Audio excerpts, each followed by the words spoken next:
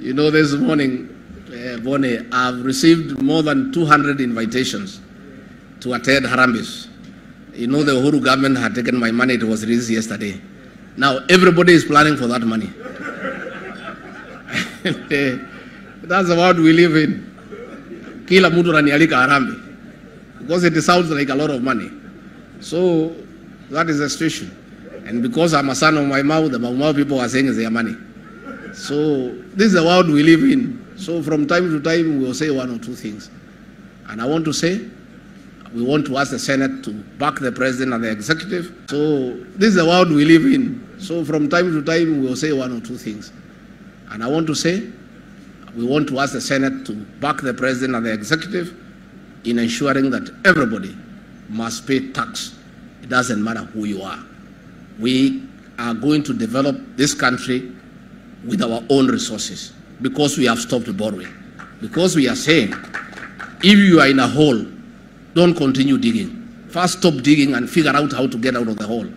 And one of the ways of getting out of the hole is collecting tax from everybody. It doesn't matter how far back it goes. And also stopping exemptions. Nobody will be exempted from paying tax in this country. And if you want to be exempted from paying tax, you buy an advert in the newspaper and apply to the people of Kenya. The President, the CS National Treasury will not exempt anybody from paying taxes. So let those who have not been paying taxes not get jittery. Just make arrangements. You have not been paying tax, well, lipa kodi. And if you have a problem with what we are asking you to pay, we are open for discussion. You can come, we agree on how to, a plan on how to pay kidogo kidogo. You can pay us $1 billion every month mpaka umalize. Kuna shida? Kuna haja kupiga kelele? Ya Mungu ni ya Mungu, ya Kaisari ni ya Kaisari. It's very simple. It's in the Bible. What we are doing is what is in the Bible. Tax you must pay. And everybody must pay tax. Senators, you pay tax. Your pay slip is there. Unalipa kodi hapo. Kama wewe ni senator umechaguliwa unalipa tax, hata wewe utalipa. Hata ukipiga kelele, hata ukienda wapi, kodi utalipa.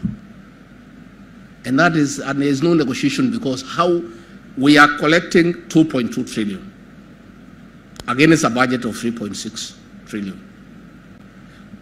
All the 2.2 trillion is enough for servicing public debt and paying salaries. We have to borrow money for development. And that money we are borrowing for development, the people who are in office, they were lending money from government to their own banks at 14%, at 12%. This country was sinking into a hole that will not get out. So we stopped that borrowing, and we are saying, instead of borrowing, let those who owe Kenya money pay. And that money we shall collect, and there is no discussion, and there is no let-off, and we will not be intimidated because we have a responsibility to the people of Kenya. The issue we had with the Council of Governors is a simple matter. They're asking for 425. CRI is saying, in our scheme of mathematics, you can give 407.